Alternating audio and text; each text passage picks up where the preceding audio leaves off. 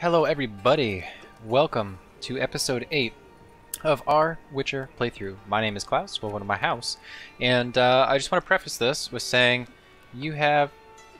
Oh my god, that glass was floating. Oh my god, things are This place is haunted. Sorry, I got sidetracked. Anyways, I want to preface this by saying that I am not playing anybody new per se. This is all starting out from the Whoreson Jr. questline. Now, I played all 4 people that were possible, except I lost to 2 of them. Instead of drawing that episode out further than it already was, because it's about 40 minutes, and since it was all Gwent related, I figured we'll move the storyline along there, and we'll just finish the Gwent matches up here to start episode 8. So, that being said, if you want to see those and you haven't already checked out the Witcher series, just the playthrough itself, go check out episode 39 because all that video is Gwent. So if you don't want to spoil the plot or anything like that, it's just me walking around playing Gwent. So anyways, let's get this one going and see how it goes. These guys are big rollers here, so there's no 5. There is only 50. That is going to be our midway point, which is customary for us. So I was going through this and doing some checklist stuff, just seeing what was left. We have a lot of the Northern Realm stuff, still quite a bit of neutral cards. I saw the monster cards were mostly populating themselves in Skellige, which we have not been there yet. Let's see, what else? I think most of the Nilfgaardian and Northern Realms guys, and even Squaretel to a certain extent, are located primarily in Velen and Novigrad. So let us continue and we'll see if we can do better against this guy the second time around. Alright, so I'm going first. Not my preference, but we'll take it. We have a good combination here. We have a Commander's Horn? Yeah. Alright. I'm not super keen on everything. I think we can get rid of Zoltan. Okay, so that'll be good. And you don't have your partner either, so we'll redraw you. And we got a Scorch, so that'll be good. Especially when he starts just laying down all the things. It's never ever good for us. So we're gonna do that. We're gonna see what he places down, and we're gonna decoy out of it. I like this starting move. It always makes me feel good when they just buy the trap. Except he does not buy it. So pull them out of his hand, please. Okay, that's not terrible.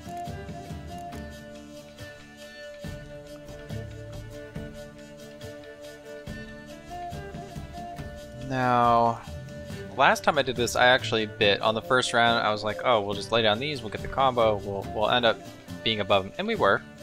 It did work out. The issue here is I don't have the same setup. So before I had archers, and I was able to get 25, double it to 50, and just blow them out of the water. I don't necessarily want to do that again here. I think it's possible. I do think it's possible. But we run the risk of this muster ability, which is just really not good for our health, you could say. I think probably the smart thing to do is going to be to pass here. We'll just let him take that first round. If he wants to be aggressive, he can keep playing, but that's a little too much for our blood. Now, the thing is, we are stuck. We have to win these last 2. Which is not the best situation to be in. Now, what I'd really like him to do is buff up this first row, because they're all 4s. Perfect. Alright, this is going to be really good for us. We're going to scorch this asshole. Pardon my French, but that is too much for my liking. and we're not going to do that. Alright, great. So we only have to... Do we have anything important here? No. Okay, good. We're not going to use him, right? Because then with Yennefer we won't be able to bring him back. What we're going to end up doing is just going to barely take the win. So just checking my math here. Yeah. 5 plus 4 is 9. Alright. In the long run, I think that first round paid off. Unfortunately, he kept that guy, but such is the challenge when you play a monster deck. So I'm going to first lay down this card, and we'll just see what he does. Now again, I'm scared of Scorches, because those have always come back to bite us in the butt. He did use up the Commander's Horn, so that is what it is. We'll just slowly start putting some of this stuff down. Torrential Rain. Okay, this is good for us. So basically what this is going to allow us to do is, even if he puts it down a Scorch, we can just fill up this whole back row and then clear it right at the end.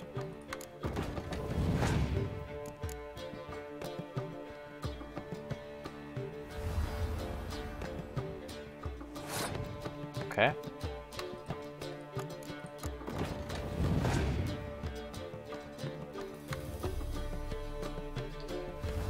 Ooh, those are some good cards you got yourself there. We'll see how this all pans out in the end. Alright, great. So he passed. Now basically what we're gonna be able to do now is use our ability to clear the field. Alright, so we're still behind him, but not by a whole lot. And yeah, we're gonna bring you back. And there we go. We're gonna take the win on this one. So this went much, much better than the first time around. Ooh, yeah. That felt good. Yeah, because that guy absolutely creamed us. And the other guy as well. The Squirtle guy was pretty difficult. So we have luckily taken this one out. We definitely had a lot of room to spare in this third round. And we got lucky that he went light on us in the second there, but that Scorch, ooh, man, that Scorch was great. All right. So with these particular, I win. Don't you think I know that? Want a rematch? What with? You've left me high and dry. I'll not bet half a crown more.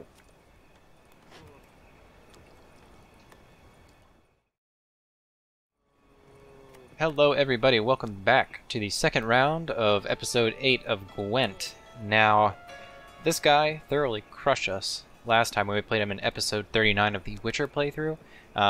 Again, I want to bring that something up real quick.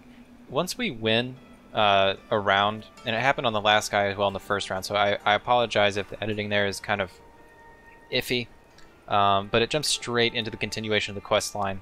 So what's going to happen is I'm going to have to end it really quick after we beat this guy, and then we're going to jump straight into episode 40 of the playthrough. So if you want to see the original match against this player, then please go back and watch episode 39 of the Witcher playthrough. Otherwise, we are going to get this on. And yeah, there is no low betting here that we're going to allow ourselves to do. 50 is right where we want to be. Want to play? Naturally. Good luck to Yeah, you. I'm gonna need it because this guy is not easy. He has a really crazy deck. So he has both the Squirtle perk and he has the perk that allows him to go first. Or sorry, the draw. So he has first and draw. Yeah, my head is so out of this right now. I've been getting thoroughly thrashed by both of these guys. Enough times to where I can't think straight. The problem is he just has really, really strong cards. I think we want to keep this guy because he has a spy that's just going to give him a card advantage if he gets it. My guess is he did because I played him twice now. He always gets it.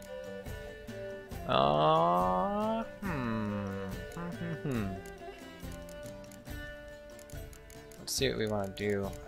I think this is okay. It's not the best. I think we'll get rid of Zoltan. Okay, Kira, I don't like you. I didn't really help. But, what are you gonna do, right? Okay, so that is acceptable. What I want to do is play this and just hope that he is going to give up, as it were. Go for it, dude. I don't care. Okay, so I have 2 medics. I think what we do is we continue to press. And if we don't see it coming out in our favor... Oh, come from his hand. Please come from his hand. Okay, so some of them did. Some of them didn't. We're gonna play another one. And are you gonna pass? You did pass. Can I beat this guy with 2 cards? Well, it doesn't look like it. This is only gonna get me to 26.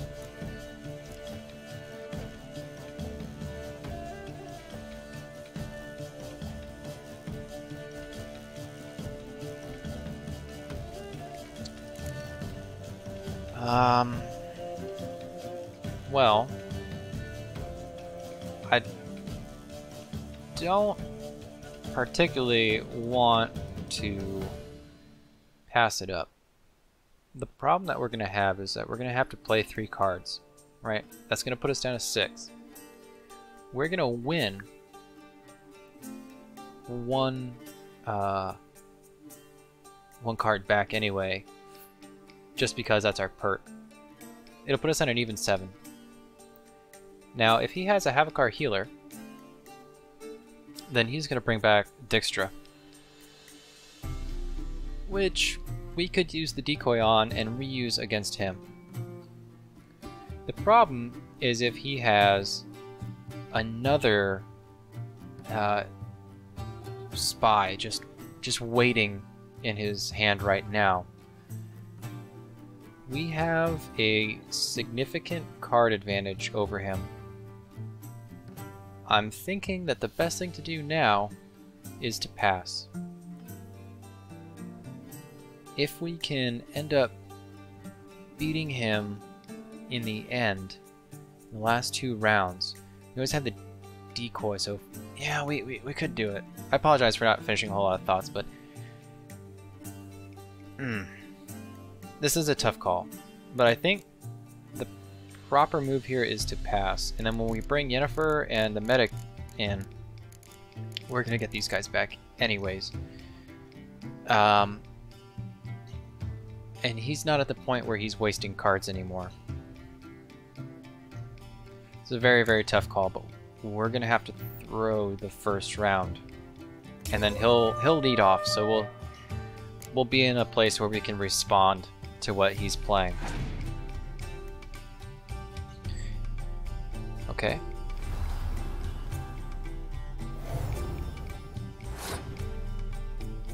Well, it's not necessarily going to help our cause.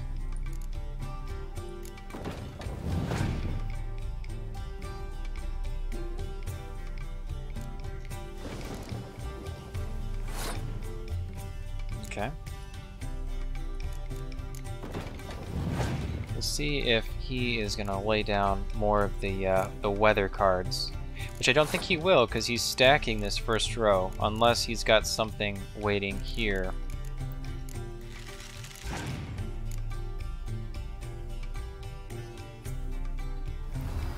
No, well, there, it's a hero card, so it's possible.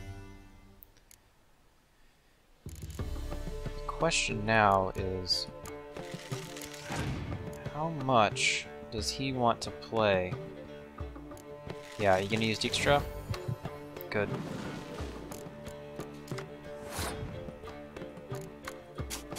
My thought exactly.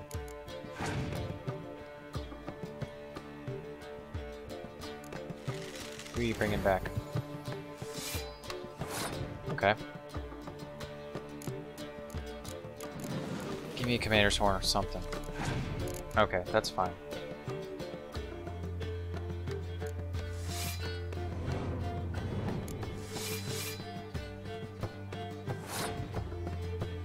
Okay, I'm actually pretty happy with this. He's got a pass. Yeah. So, what we're gonna do is see where we're sitting in the larger scheme of things. We are down by 20.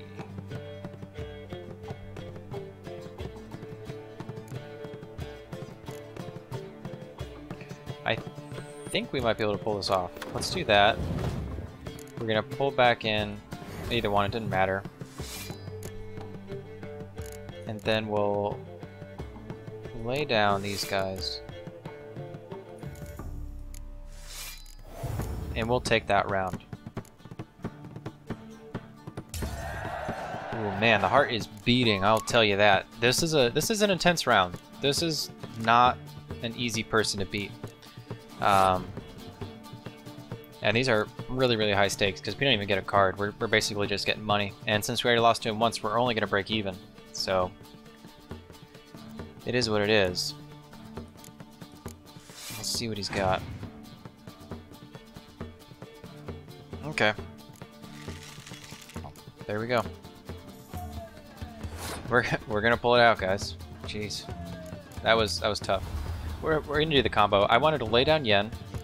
We're gonna come over here, and we were gonna grab our other medic. That medic would trigger, and we'd come back and grab the catapult. And in one turn, we just put 20 points on the field, playing one card. This is what I like about the Northern Realms deck, and this is why I keep trusting it. I mean, the cards are there, the power is there. It's not 100%, but it pulls through when you need it to, and we're gonna pull through right here.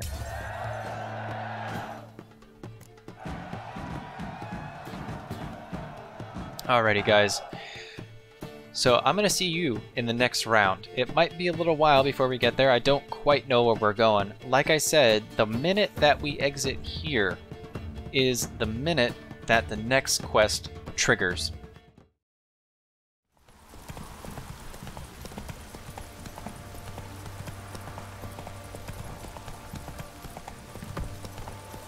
Anyone want to go and jump in puddles?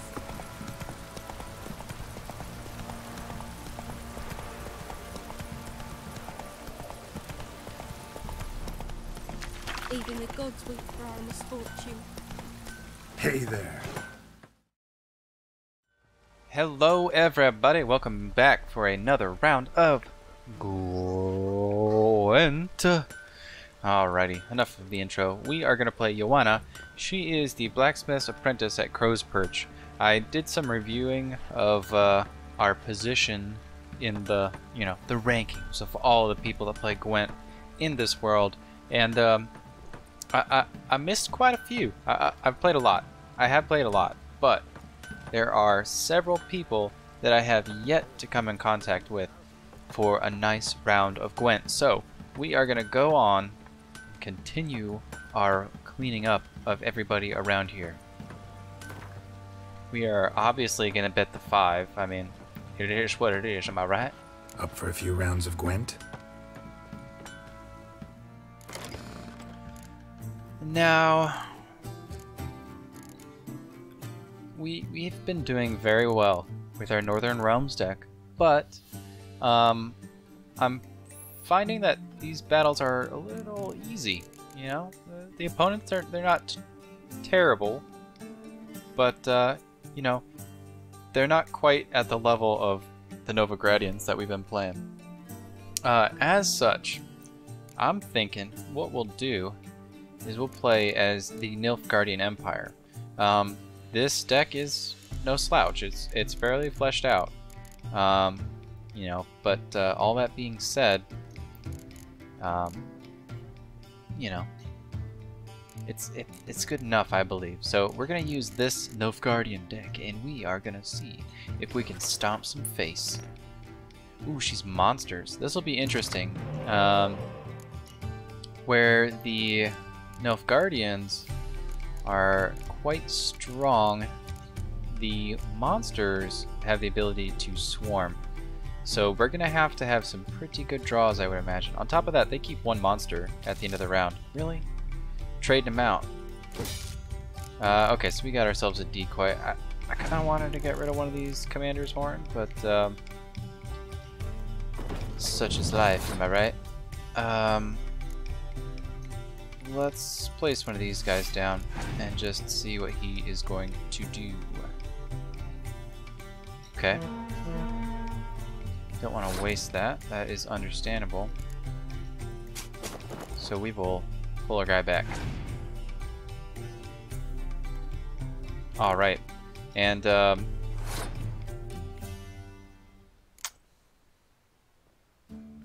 all in all, it might be a good idea to save the Scorch. But I kind of don't want to. I'm thinking that we use it here, and we'll end up wasting less unit cards in the long run. Right, so now he's wasted the Commander's Horn, essentially, and we can just lay down somebody that we don't really care about. We'll pass, and we'll win the game. Aw, yeah! And the good part about that is he didn't keep a monster. So we're gonna lead off with a little bit of a siege. Ooh. Alrighty, I did not expect that. Alright.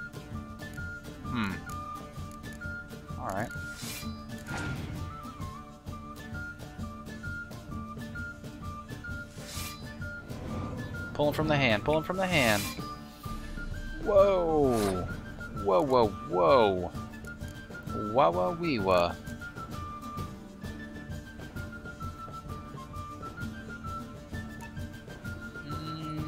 Yeah, we might as well, right? Play some more of your mustering guys. Yeah, there ain't no way. Ain't no way that we're gonna be doing that, so let's just pass.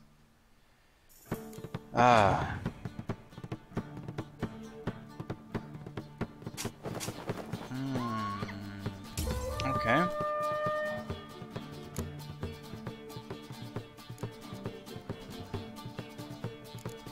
Yeah, this one we're just gonna have to chalk up to a loss pretty much at this point, but we'll see what happens.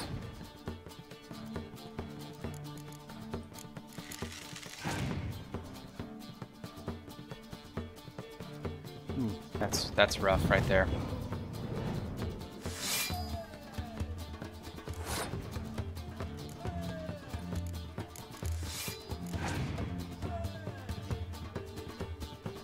Ooh.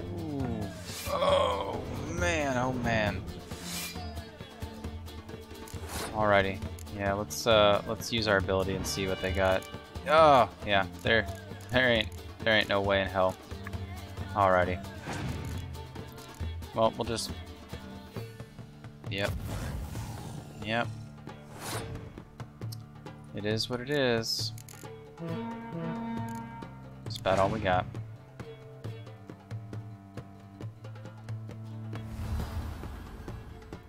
Ooh, we were definitely outclassed, ladies and gentlemen. Ain't no coming back from that one.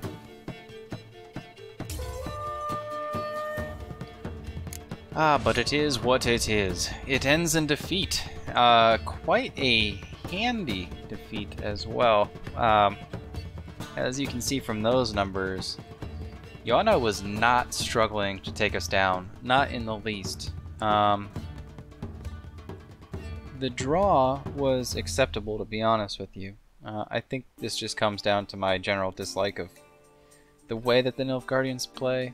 I think another thing I could do is maybe switch out and get some of those medics in there. The other thing is they lack spies, so there's no real card drawing potential at this point. There is a hero card that we can pick up, but that's not until we reach Skellige, and that is quite a ways away. So we'll be back to face Joanna once again. I'm just going to try and take a look at our Northern Realms deck and see how it can handle this monster deck. Until then... Alrighty, lady. You can help me by granting me a rematch in some Gwent. Now, we could break even and bet the 5. However, we're feeling a little bit risky today. We're gonna pop this up to 6. Anybody? Nah, we're going to 10. Fuck that. You know? Go big or go home. Rounds of Gwent. Go big or go home. We'll stay in the castle Rip headphone with a boy users. like this. Actually, I don't even know if that's going to be loud or not. But we're going Northern Realms. We're not messing around anymore, okay? We're done playing these little games. Huh. You heard me. Good. I like going second. This is already starting out well. We're going to redraw you, because I only need 1. Not bad overall. Definitely not bad overall. The decoy's nice. We might be able to pull something off like the last round. The clear weather, it may come in handy. It may. But, you know, that's to be seen. What would we like to do here? I think what we would like to do is redraw this blue stripe commando. If anything, we're just gonna get another one of these guys and we're in no worse off position. Otherwise, we're gonna get a better card. This, I believe, is our lowest attack power. Good, we got Vesemir. So that'll boost us up on the front there. Okay. Welcome, Mr. Frightener. We are gonna play Vesemir.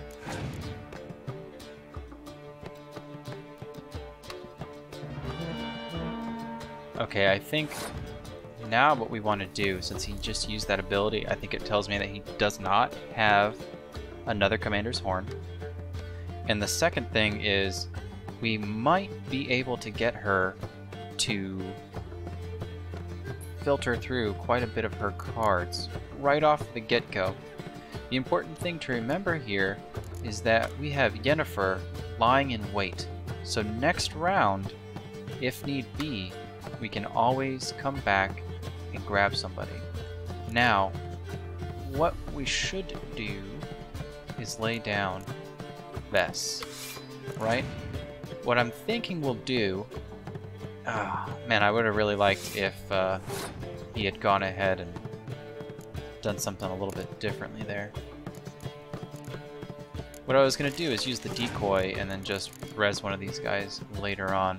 So they're gonna pass. Well,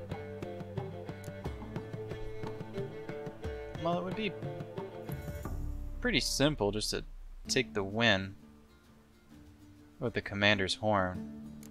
The bad side about that is that we waste our Commander's Horn. We are only 5 attack away.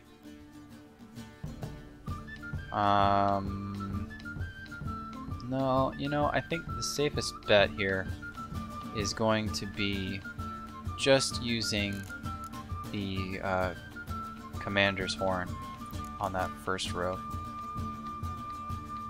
and taking the win. Probably should have done that in the first place, but I was trying to save it.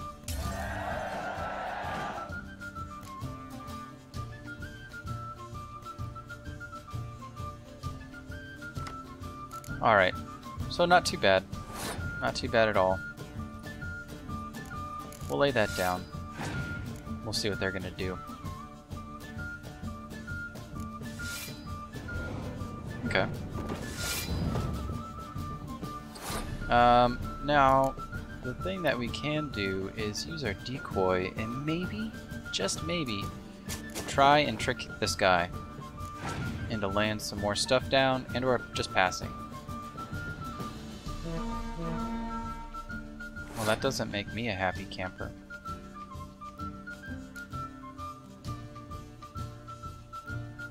Okay, this is good enough for me. I think what we're going to do is take the loss. We're just going to pass it. Hopefully one of these forests will stick around. That was a... well, that is what it is. It's kind of a no-brainer in my mind. I know everyone may not agree with that.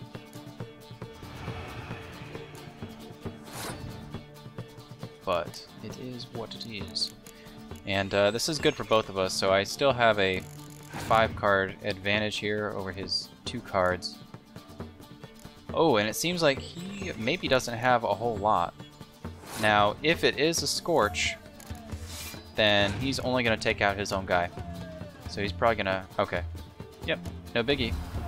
No biggie there. We're going to take care of this. No problemo. We will lay down Yennefer. And we're going to get back Senor Vesemir. And that will put us 1 above her. And we're going to take this win. Not the highest scoring game, but I think this is probably one of our more strategic. She was not overly aggressive.